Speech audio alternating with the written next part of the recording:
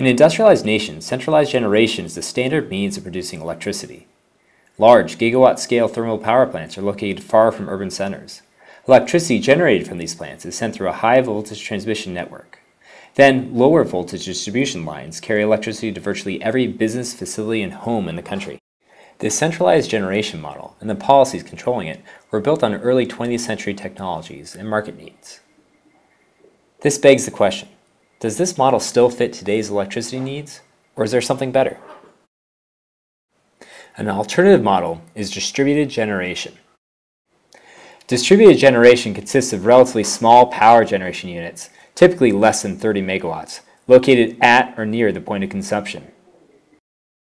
According to the IEA, the growing interest in distributed generation is driven by 5 major factors.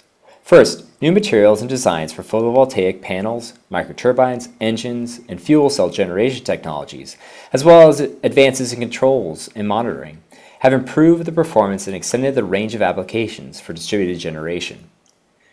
New high-voltage transmission lines are expensive and challenging to permit.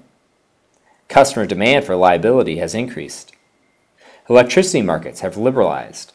And finally, concerns over climate change have created a pull for renewable energy technologies. Of course, distributed generation has both advantages and disadvantages.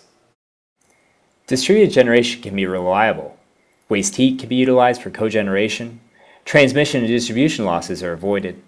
New high-voltage transmission is not needed. Renewable use is expanded. Siting is easier. Fuel source can be flexible. And finally, distributed generation can be quickly built out, and capacity can be added relatively easily. Some challenges facing distributed generation include high electric costs compared with the grid, high capital costs, financial attractiveness differs from site to site, particularly for cogeneration and renewables. Benefits are seen by the customer, not the utility. There are regulatory hurdles. The grid was designed to be a one-way street, so interconnection can be a problem. And finally, renewable power is intermittent and must be paired with storage or reserve generation to provide baseload power.